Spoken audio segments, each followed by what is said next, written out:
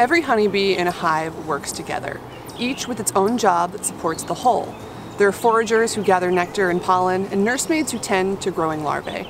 A hive is so well coordinated, in fact, that it is sometimes referred to as a superorganism. Honeybees are, of course, also well known for their namesake, honey. Humans have been keeping hives for thousands of years, and Heifer International has been using that relationship to improve communities, strengthen ecosystems, and fight poverty. Heifer International's approach to ending hunger and poverty is an amazing one.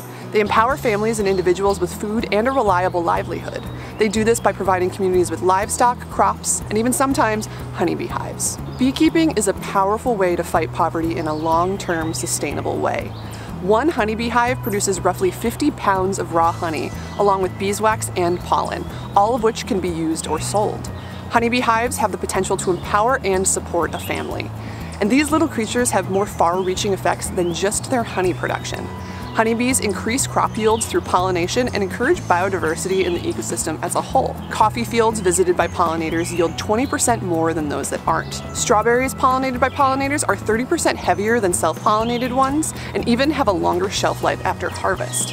In fact, 75% of the 115 leading crops in the world require or are improved by pollination. So these little workers have a big impact.